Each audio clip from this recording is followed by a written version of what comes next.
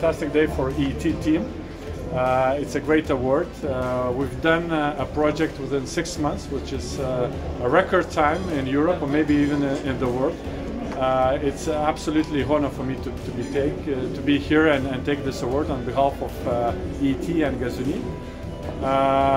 The project itself is very unique. We have 2 FSRUs and the heat supply and power shore, and we've done already 10 LNG cargoes and loadings so far. So the project is being successful, and we're contributing for lower gas prices in Europe and also ensuring energy security of supply. Thank you very much.